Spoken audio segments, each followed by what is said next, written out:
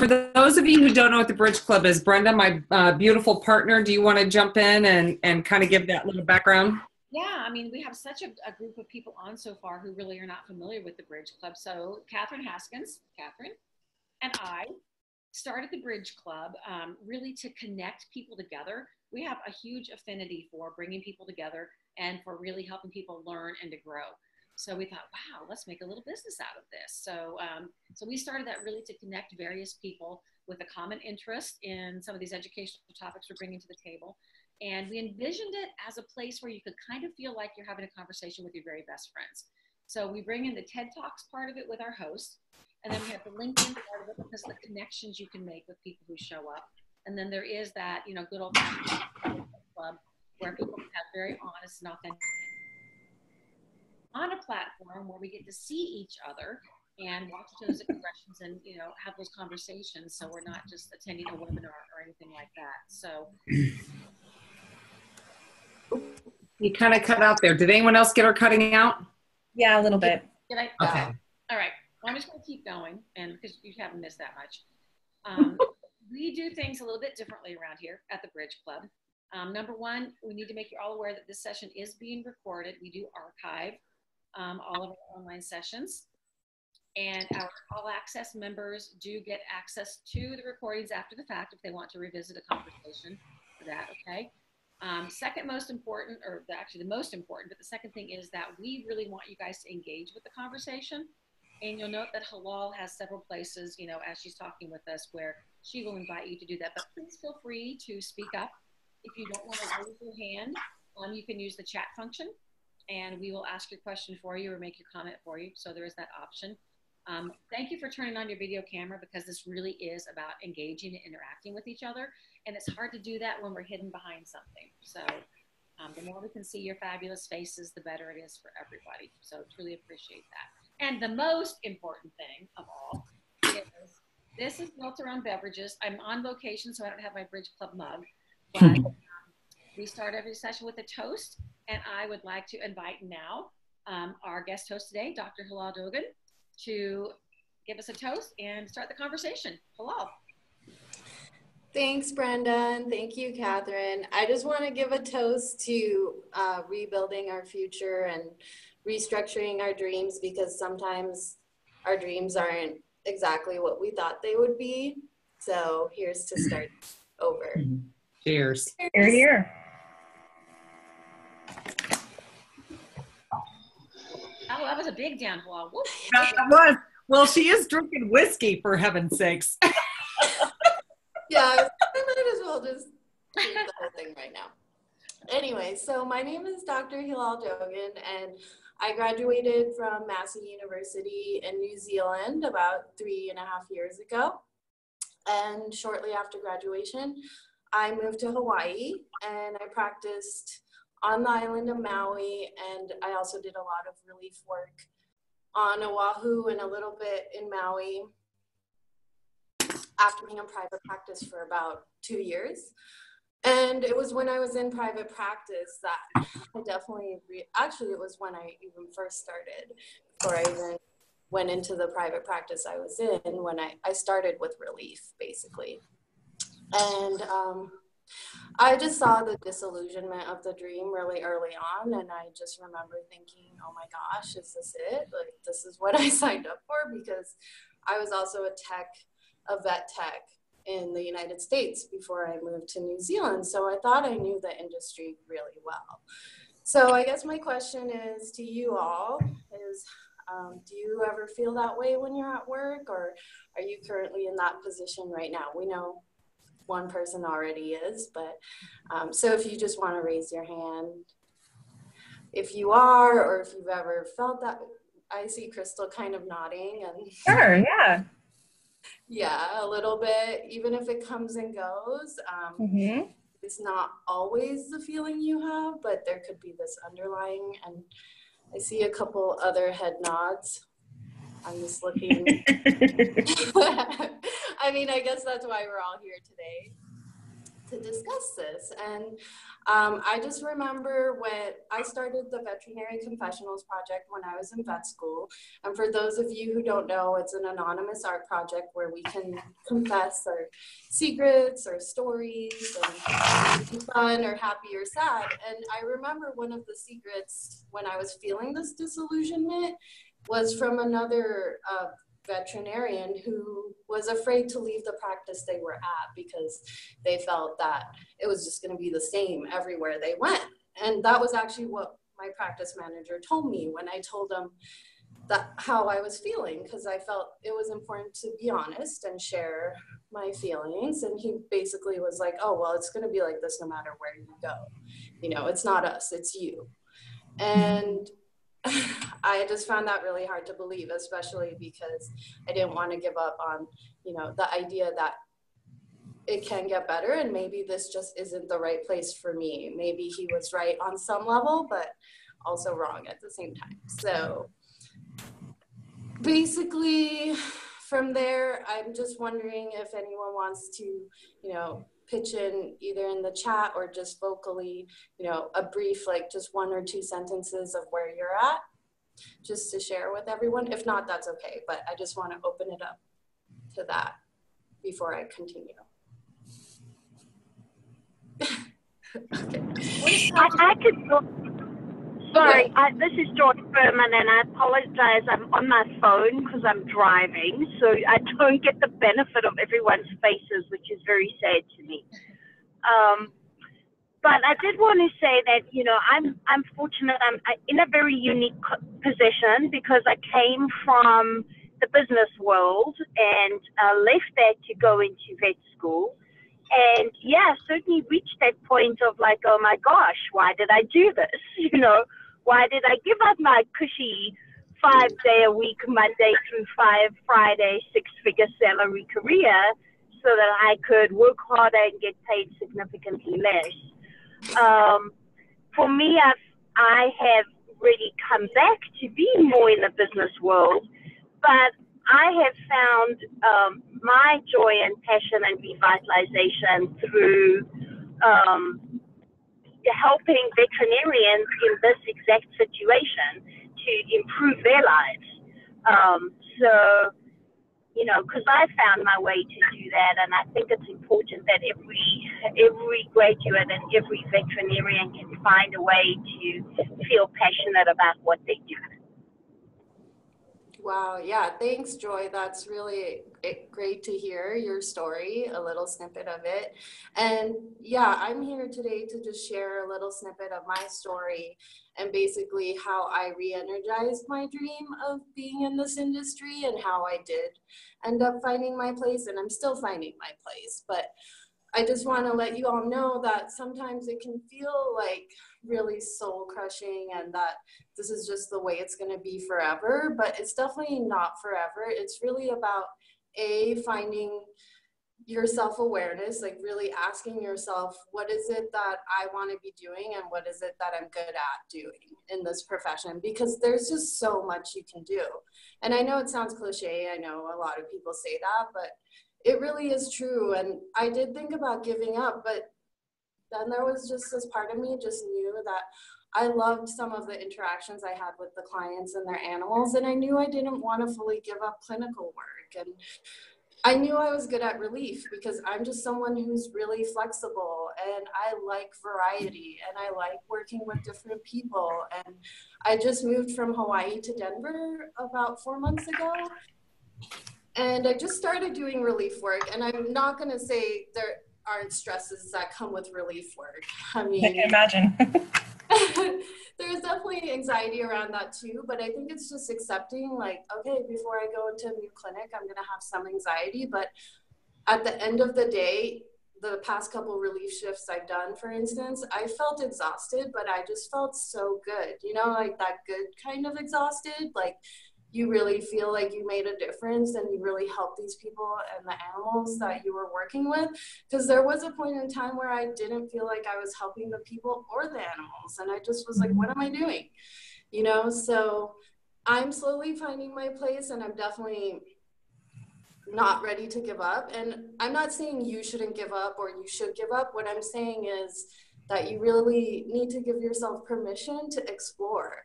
So if that means, you know, like you said, Naya and Tara, how you were thinking of maybe applying for a job still in the industry, but maybe not clinical, yeah, I would say you should go for it. Because if you don't give yourself the permission to try these new things, like for instance, I love doing relief right now, and I'm working in the industry with conferencing and everything. So I feel like I'm achieving that work-life balance without totally giving up on my dream of being in the profession. And I'm just here to say that I think that's possible for everyone. And even if that means leaving the profession for a little bit, just to go explore other options and then maybe coming back. And so nothing is just set in stone. And I'm just here to say that I think everyone should give themselves the permission to do that, to explore and to really figure out who you are and what you enjoy doing.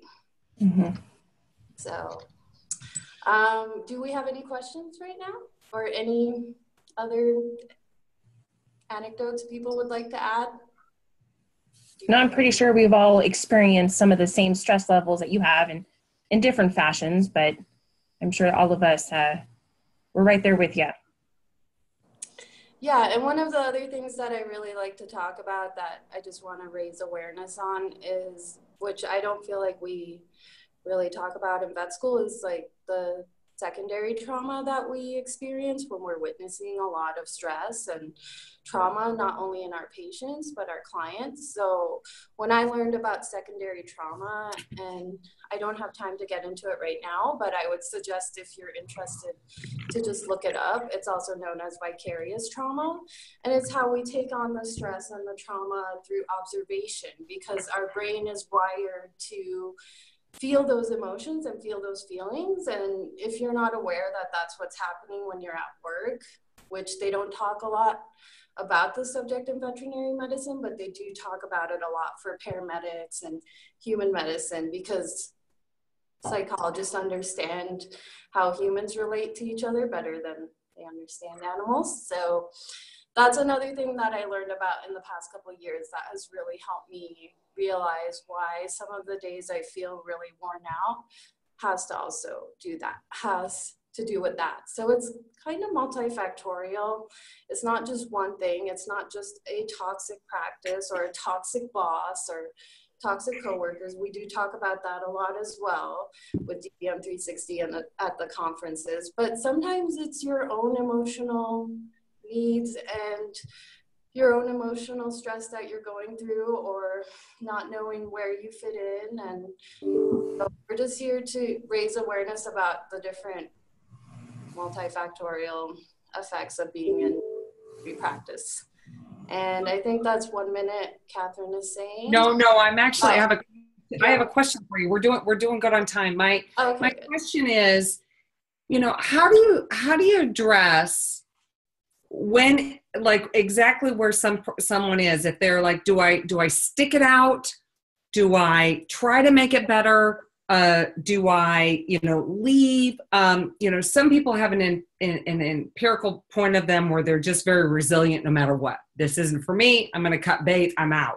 But for others, there's this need to fix, or maybe this is the way it's supposed. Like when you hear from a boss that says, or the owner of a practice that says, get used to it, this is the way it is. And you go, oh, like, what would you, for that, it's a pivotal moment, right? It's when did you decide this is my shift, or how can someone else go, this really sucks, this isn't what I wanted, and so I shouldn't like stay on that path. I'm just trying to, so we can help others when they get to that pivotal point.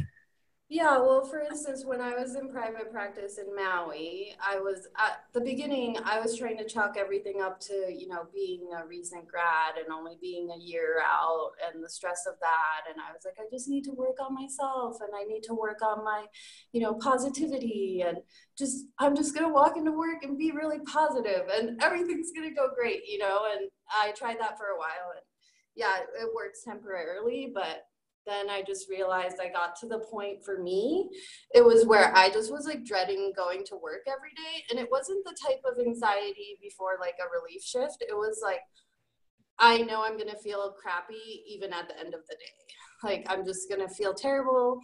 And I hate to admit it, but it came to a point where I was like crying on my way to work because I just hated going there so much.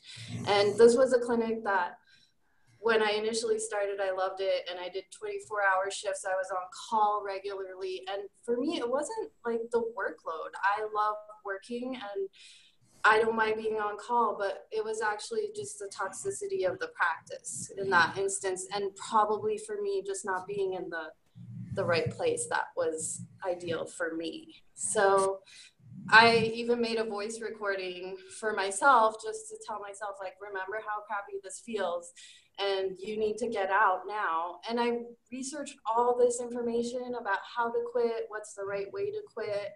And all the information I was finding was saying, oh, have a financial cushion and have a backup plan, like have another job ready. And I didn't have any of that. I just was like, I need to get out now because this is for my own mental health and my own sanity. And if I can't trust that. I mean, I had a little bit of side income from writing, but that was like $300 a month. So not really that much, but I just was like, I'll figure it out. I just need to save myself. So I think I had let it go a bit too far. And I would say if you already are feeling like where you're at is toxic, then I would say start formulating an exit strategy. And a lot of people would say have another job lined up, but I didn't, and I survived, and that was me. That's my story.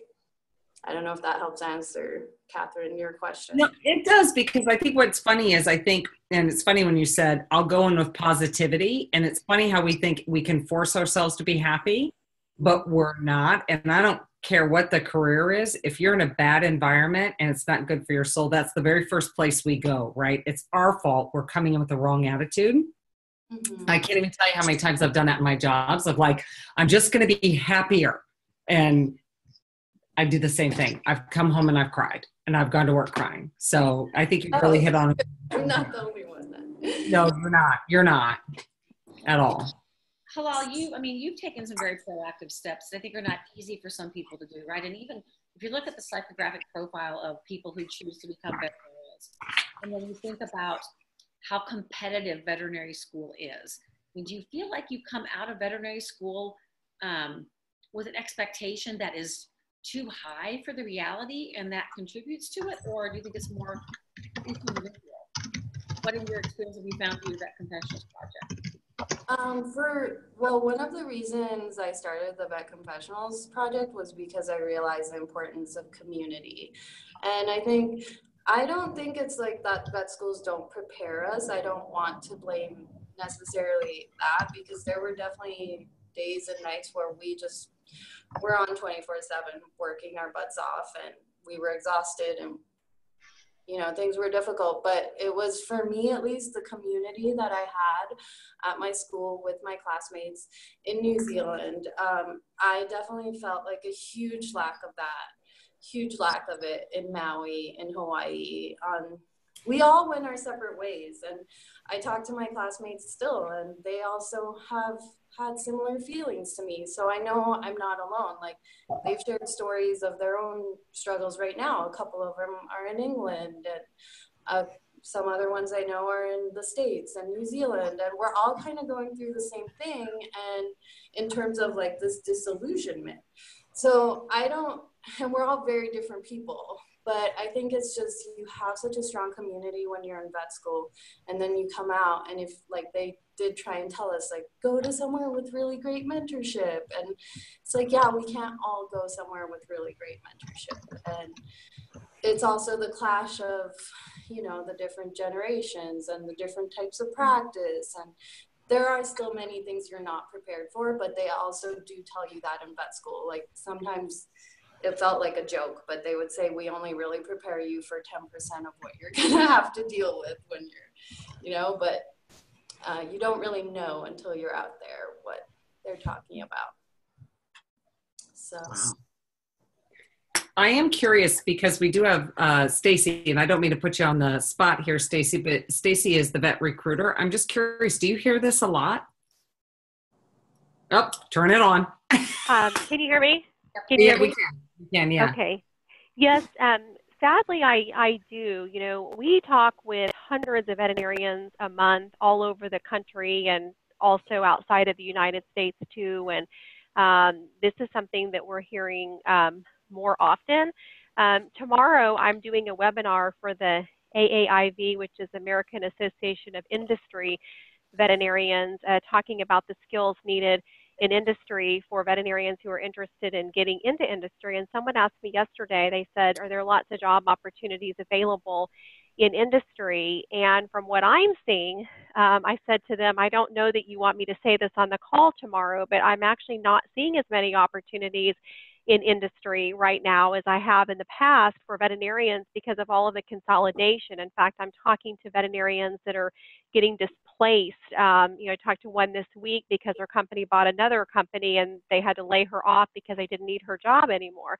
And so on the practice side, there's so many job openings, and there's one veterinarian for every 5 job openings in practice. And sadly, I talk to many veterinarians every week that don't want to practice in practice. They want to go to industry, but there's not as many job opportunities in industry as there are in practice. But like you were saying earlier, sometimes it's just changing your setting. It's not necessarily, doesn't mean that you're never going to find a position in practice. It just means you probably weren't in the right culture. You weren't in the right environment, but changing and going to a different environment that shares your values and is more of a cultural fit for you, you can be much happier. But some veterinarians think, well, I just don't want to practice, so I'll go in industry and go do something else. And that's not always the answer too, because sometimes they don't realize, for example, in industry that they're traveling extensively, or that they're working on weekends to go to trade shows, or that they actually put in more hours as an industry veterinarian in practice. They think it's a cush, easy job, but it's not.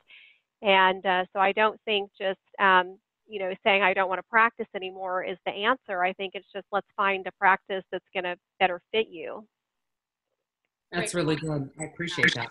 Interesting commentary too on less jobs in industry, because for a long time it seems like it was burgeoning, but really good commentary on what the consolidation has done. So I have another question, but I wanted to send it out to all of you in the audience. Any questions or thoughts that have popped up to toss into the conversation here? Well, I was just going to point out that I think that the switch to industry is probably less about, especially to new graduates, is less about the idea of kind of getting a cushier job or anything, but it kind of goes back to what you were saying before, is the emotional baggage that comes along with it. At least you might work longer hours, but I don't know that I mean, everybody always says that's the big problem is millennials don't want to work or things, and I don't ever see that. But I think that it's just mentally trying, and that's the part that we're not really preparing veterinarians for. I mean, it's a lot of crushing. You're always self-doubting. Most of the time in general practice, you never get the right answer or the answer in general. And so it makes it much more difficult. Whereas in veterinary school, because it's a tertiary institution, we almost always get the answer because people want to know. So whether it's at necropsy or things of that nature. So I think that's probably a little bit of that shift of people saying, oh, I want to go into industries, because at least then they know what their job entails and they feel like they can tackle it on a day-to-day basis, rather than when you're in the general practice, or even when you're in specialty practices. Like when I'm a radiologist, my best interactions are when I actually have somebody call me back and say, hey, you're right, or even, hey, you're wrong, but not having that kind of dread that over the course of a month, you may never know what any of these animals ever had or whether you did right or wrong. Yeah, that's definitely really true, Tony, because just yesterday when I was at one of the relief work clinics, I had to do 3 euthanasias in a row, and they were apologizing. Like, oh, we're so sorry your day started out like this. And I was like, no, this is great, because it's very final. And I know, this job is done. Like, I know, yeah, it's sad. And they were all 15-year-old animals and everything, and they needed to go to heaven. But yeah, I do agree. There's also some of that, just like never really knowing sometimes what the answer is. Well, especially as a relief vet. I mean, you kind of fly in and you have to fly out, and you probably never even get follow-up. So you're just happy if they survive the day. Yeah, or like I got one radiologist review back for a cruise ship the same day we sent it out. Like we sent it out in the morning, and then they're like, oh yeah, this is a cruise ship dog. And I was just so happy because I'm like, wow, I got it answered the same That's thing. right. That's great. Well, Nayanthara has a question. Less of a question and more of a bit of my story. So basically, I was a shelter vet for 2 years in Botswana and Southern Africa. And then I moved to Dar es Salaam, Tanzania to work. So I was working in private practice for the last 6 months alongside, and there was a shelter associated with it. And the irony over there was that the owners, the shareholders of practice and the owners of practice were not veterinarians. And my colleague was a Tanzanian colleague. And I left under the worst circumstances ever because 6 months into working, they changed my contract. They pulled me off my original contract. I have not received compensation or overtime since I started working in October. So I worked through Christmas and everything. And I told them that when I came that I was tired because I'd been on call for a year and a half before joining this practice. And then I continued being on call. I tried to set up systems and policies and everything to say, well, we are 2 veterinarians and a vet nurse. Working in Africa is extremely different to working possibly in the West, where at least you have other veterinarian practice. We were a city of 4 million people with 2 veterinary clinics. That's it. So basically anything emergency used to come my way. I didn't have an X-ray machine. I didn't have an ultrasound. I didn't have referrals. I didn't have specialists, nothing. And I worked all the time, it was killer. And I had a Tanzanian colleague who would make really basic mistakes. Like just before I left, he injected a dog that he had put on preds for a skin infection with NSAIDs, and stuff like that. And that would freak me out because you guys are talking about not seeing what happens to your cases. I would be freaking out because I was not the practice manager. I was not running the practice. I could do nothing about these kinds of things, despite the fact that for me, this was really bad medicine. And if I went to the practice owner and I said, look, how do you even tell tale on a colleague like that? Because no one above me was a veterinarian. So I was always in this position of being like, oh my God, that's such bad medicine being practiced and not even having a reporting body or anything to do it with. And then in the end, the owner of the practice thought I was trying to take over the practice. And then she changed my contract so I could be fired at will without cause or notice, which is illegal in Tanzania. Yeah, this was the last month of my life. So finally I said enough. So I left and I said, okay, I'm going back home. I need a break from all of this. But basically to say that even in other parts of the world, things are even worse for veterinarians sometimes, in the sense that just in case any of you are having a bad day, that was the story of my life the last couple of months. Oh my goodness. Yeah, that sounds with us sharing that. That's wow. Yeah, that's pretty terrible. And that's just one experience with this veterinarian of I don't know how many. Another experience was the fact that we had clients, international clients who wanted to move the animals, say, back to the EU with them. And one of our animals failed a rabies titer test. And I kept asking him, I said, you have to look at the clinical history and see why an animal's failed a titer test. You can't just revaccinate the animal. Have you checked up why? And then he just didn't care. And then finally I went through the clinical history and found out that last time he vaccinated the animal, he had been treating it for Demodex mange. So the animal had been immunocompromised. So even though all of us talk about vaccine efficacy and everything else, the animal actually didn't reach the rabies titer levels. It needed to move back to Europe. And they're really strict in Europe. And I said, well, you vaccinated an animal that was immunocompromised. That's like lesson 1 in not vaccinating an animal. And now you've cost that client $500 in vet fees between the blood draws and we have to send the blood to South Africa for titer testing and all of this. And I said, I don't even think he even grasped the enormity of what he had done. The fact that the animal would not leave Africa in 2 months when the owners left back to the EU and they had to leave their diplomats and stuff like that. I could not deal with that kind of stress where it wasn't even my responsibility anymore, but just the fact that I'd wake up every morning and be like, oh my God, what's going to go wrong today? Well, yeah, that's a lot of ethical stress, and definitely I've experienced that too, especially with the island medicine in Hawaii. But even my friends in England, some of the practices that they're at in London, it's really scary. So that's another factor, is like the ethical stress of what we're doing, not only for animals, but the rest of the world. We're all interlinked, and that's what I love about the Bridge Club, is that they do want to have an international reach. And my background is very international. My father's a diplomat, so I traveled my whole life, and You know, so it's definitely you might take the cake on the worst month ever, probably right now. But I mean, it's still very valid here as well. And the great thing, I guess, about the internet and sharing a community like this is that the problems are not necessarily that different.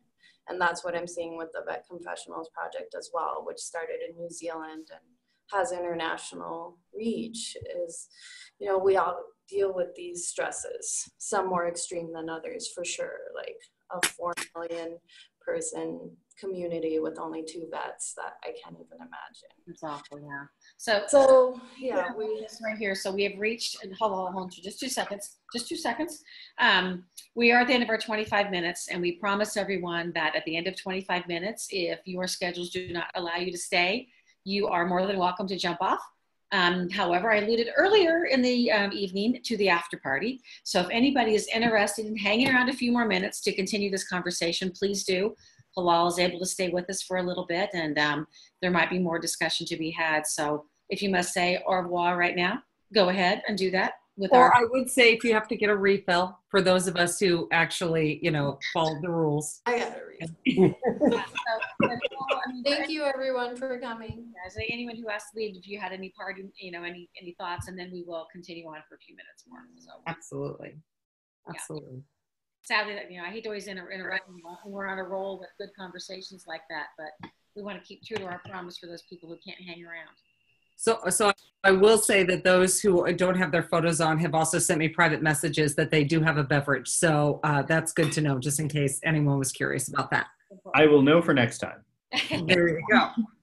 And Stacy wants to add something. She had a comment she wanted to add. Carry on. Anybody who has to drop off can, but let's carry on. I just wanted to say that there's a disconnect that I see sometimes between employers and their expectations and employees, and I see that in my own search practice. I have clients that I think have unreasonable expectations of people, and I try to bridge that gap and, you know, bring that employer and that employee together when I'm placing somebody. But, you know, just to give you an example, I have a client that the veterinary practice, they own multiple veterinary practices, and they were hiring a veterinarian, and they were expecting her to work a certain number of Saturdays a month from 9 a.m. to 6 p.m. with no lunch break. And so she receives this job offer, and she calls and she asks me, why is there no lunch break? And I asked the employer, and he said, well, you know, we can't close down for an hour. We don't have anybody else that can come in for an hour. So we're expecting this person to work from 9 a.m. to 6. And I said, well, close the practice for an hour. You know, how's that going to hurt the business for 1 hour to be closed? But just things like that, I see that quite often, where there's just this disconnect with the employer, where they're expecting somebody to do something that just seems, you know, unreasonable. And I think that that's why sometimes people feel the way that they feel, because they're in a situation where, you know, it makes them unhappy. So either they can deal with it, or at some point they're going to get, you know, frustrated enough where they're going to leave. And I think it's things like that, that on the employer side, if you can just close down for an hour, give this person a lunch break, they're going to be a happier employee. It's going to be a better culture. They're going to stay long term. But unfortunately, you know, not all employers will make those changes. Yeah, I agree, Stacy. And I think that from my experience, because I've already, you know, just being 3.5 years out, have worked at multiple different practices.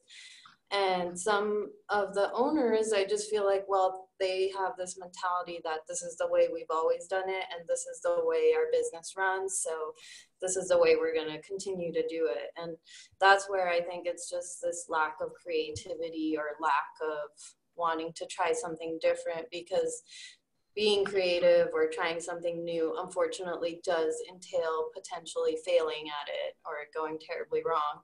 And as type A personalities, for the most part, we're not particularly enthralled with the idea of failure. So I think the other thing is just accepting and giving ourselves the permission. I mean, it's easier said than done to try new things. And I think just trying to find those practices where the owners are more receptive and more willing to try things, at least be open to it, is important for me anyway, because there are days where I can work without a lunch break if I can eat in between, but I can't do that every day.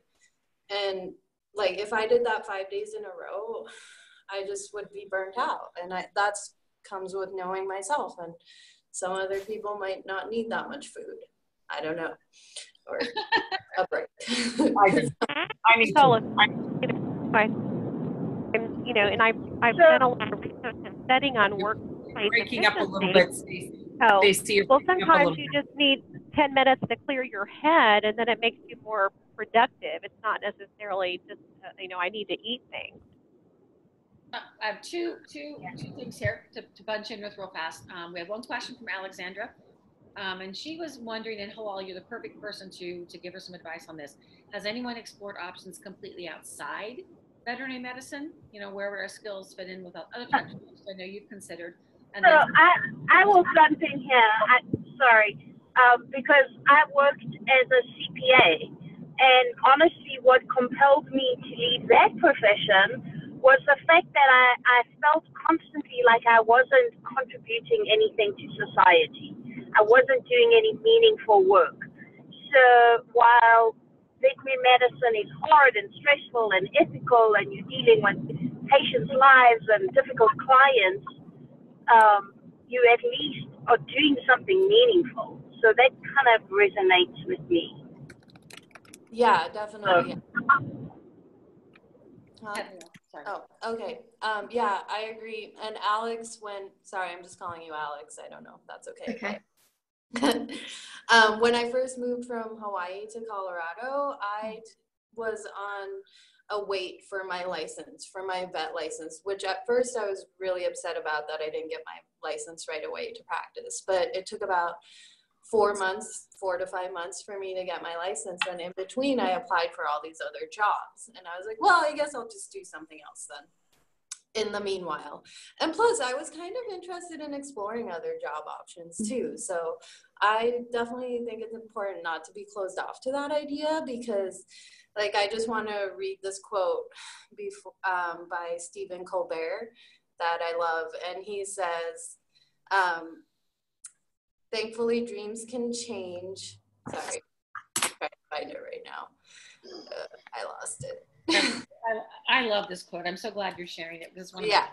So he said, thankfully, dreams can change. If we'd all stuck with our first dream, the world would be overrun with cowboys and princesses. And I just love that quote, because I just feel like, so what I did was I actually signed up on a app called Rover. I don't know if you've heard of it. I don't know if they have it in England or. No, I'm just. But it's ready.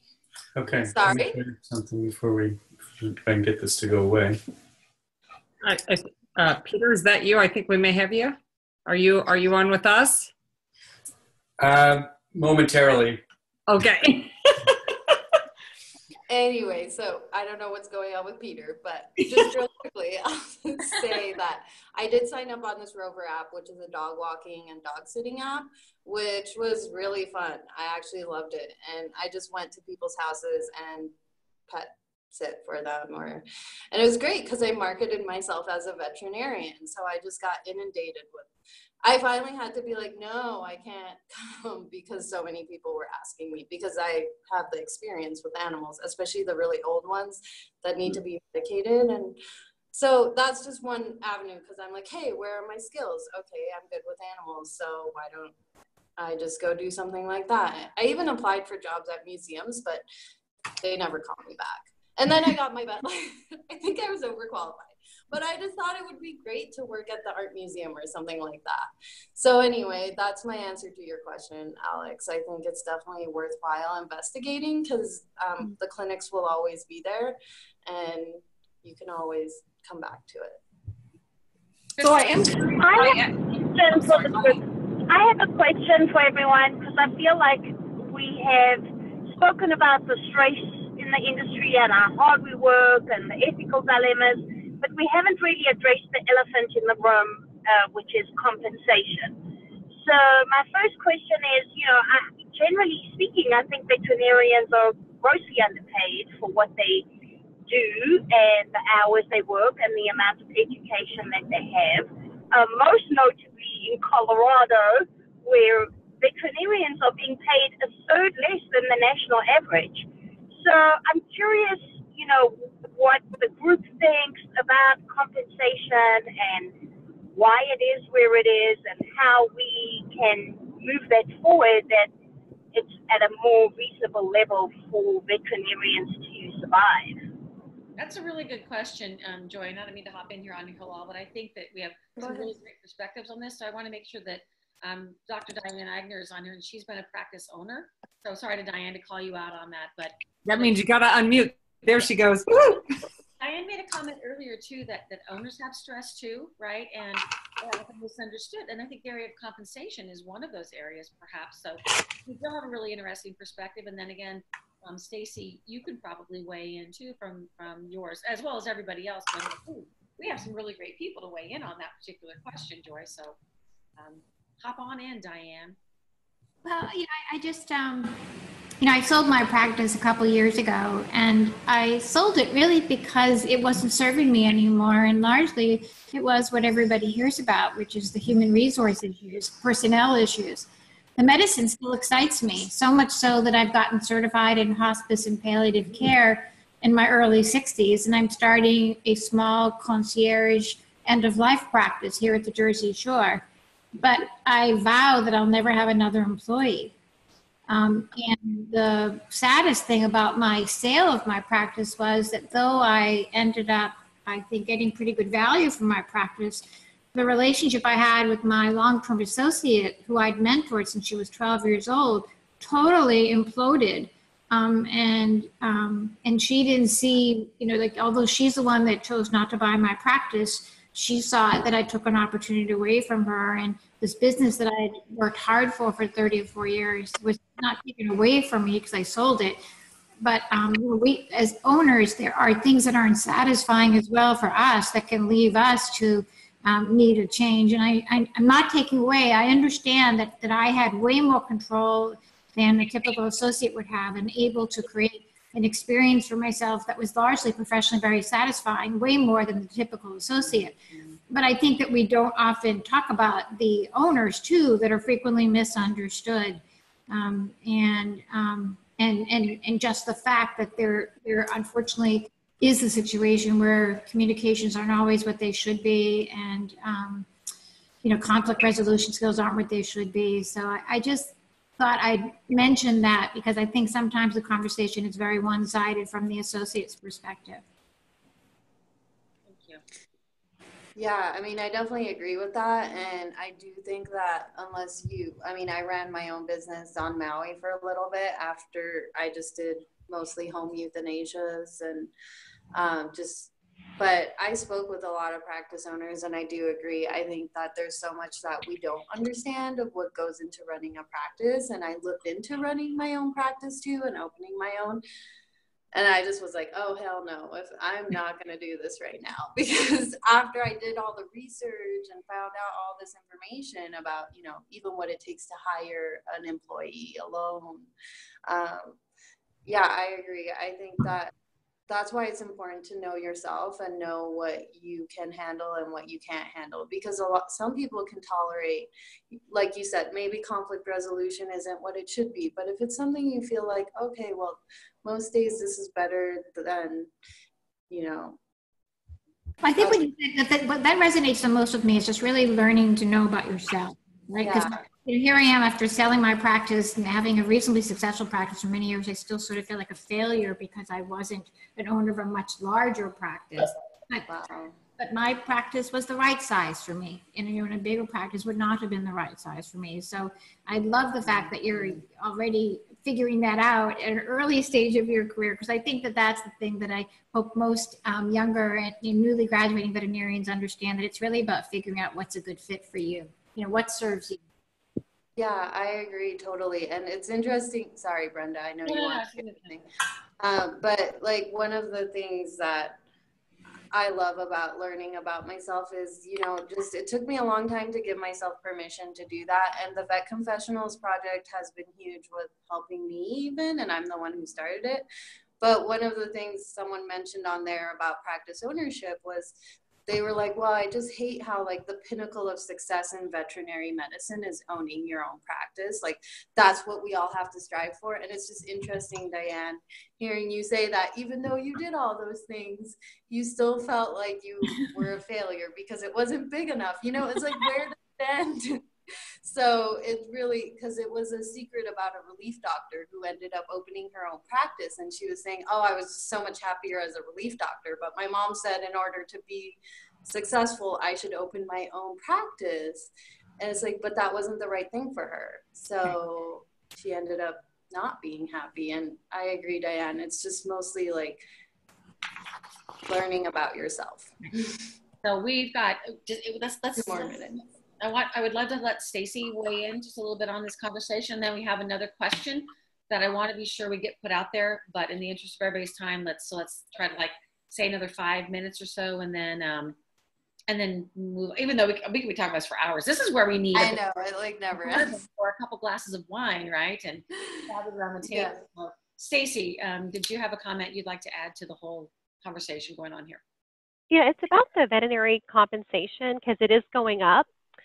Because of the supply and demand issue, since there is 1 veterinarian for every 5 jobs open in veterinary practice, the compensation packages are going up.